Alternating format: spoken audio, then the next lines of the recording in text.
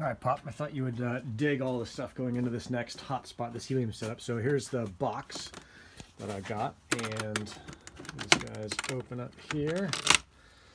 And inside, none of it's laid out yet, but that's where the kind of hotspot goes. There's a weatherproof seal, and this will mount on a pole.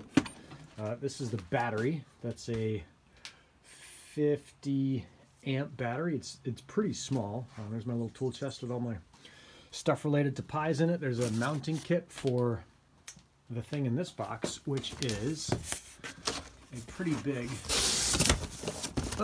antenna.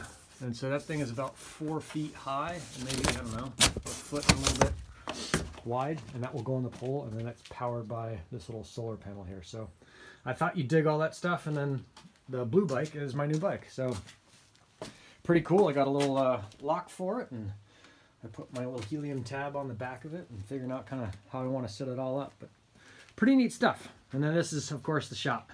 Crowded as always.